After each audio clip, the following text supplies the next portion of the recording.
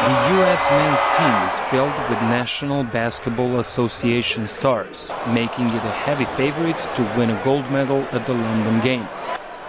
But it did not look that way in the first quarter against a talented Brazil team that features 4 current NBA players on its roster as the visitors took a 10-point lead.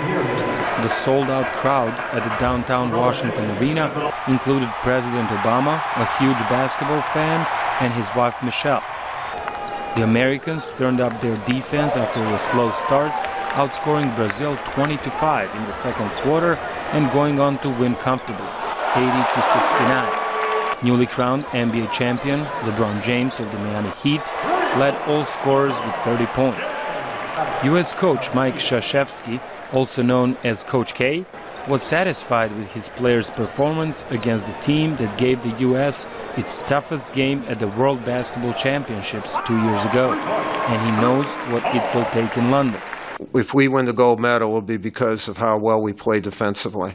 A day earlier, at Team USA's practice at George Washington University, Coach K, Kobe Bryant of the Los Angeles Lakers, and LeBron James said they have no problem being considered favorites in London.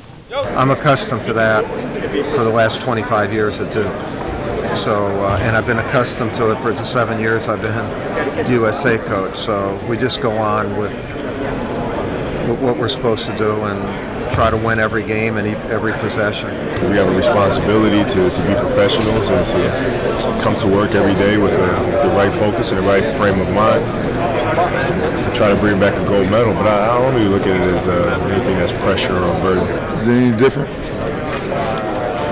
It's not no different. We all, they always look at us as the favorite going into any game, so it's no different.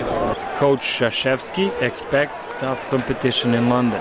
I think Brazil has a great chance to be in contention for a gold medal. We're going to play a couple other teams in exhibitions that also will be there, Argentina and Spain, and then one team we will not face unless we cross over to them, France. France with Tony Parker leading them, and all the NBA players they have will be really good. Men's basketball at the London Olympics starts on July 29th.